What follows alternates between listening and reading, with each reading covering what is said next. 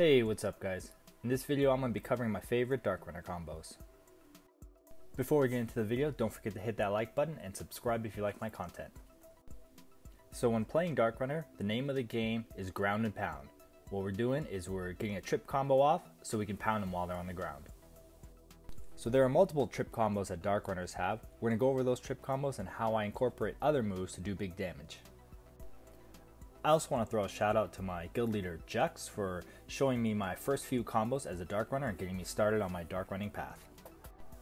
So the trip combos that I use are Thwart, then Whirlwind Slash, Charge to Triple Slash to Whirlwind Slash, Behind Enemy Lines to Whirlwind Slash, Hammer Toss to Shadow Smite, and then Hammer Toss to Charge.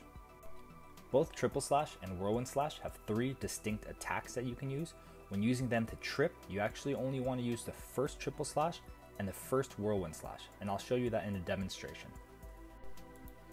One of my favorite combos is Charge, Triple, Whirlwind, followed by Sun to Earth, Whirlwind, Whirlwind. This combo is easy to use, you get at a pretty low level, and it does big damage. If you're wondering why my voice sounds different, it's because I've become super sick over the past couple of days, so there's that.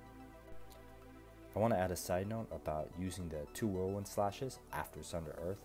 To actually be able to pull this off and get those 2 Whirlwind Slashes off, you're going to have to be spamming the Whirlwind Slash button while you're in the Sun to Earth animation. What this will do is cancel the animation a little early and allow you to get those last 2 Whirlwinds off, which will do some extra damage for combos and might as well be used before the cooldown goes up.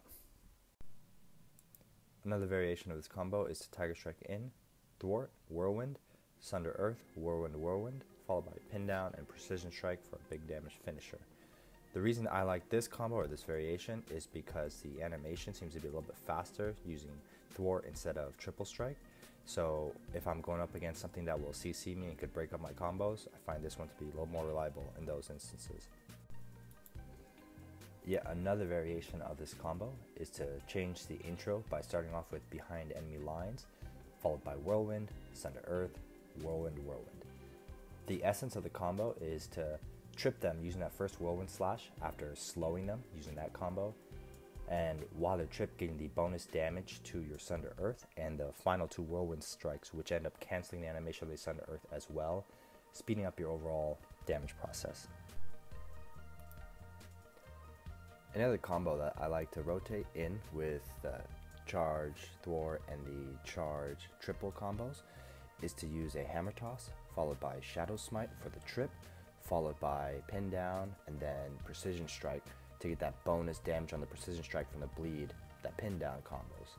What I'll do is I'll alternate this combo in with my first 2 combos because they are on different cooldowns, so when typically grinding easier monsters, you're able to rotate the cooldown so you're not waiting for your cooldowns in between each monster.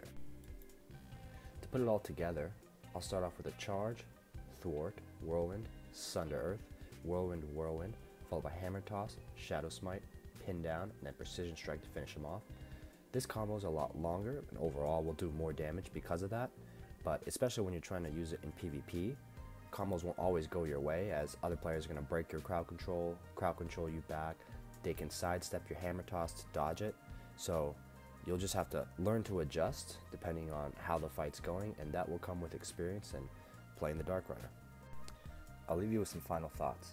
When you miss a crucial move in one of your combos, don't be afraid to back out using either a drop back or a teleport. Use Free Runner to create some distance. That way you can reset your cooldowns, because as a Darkrunner, we're a glass cannon typically. So if we miss a crucial trip, we're going to allow other players to blow us up, and you don't want that. As far as Precision Strike, I try to always combo it behind Pin Down so it gets the bonus damage from the bleed.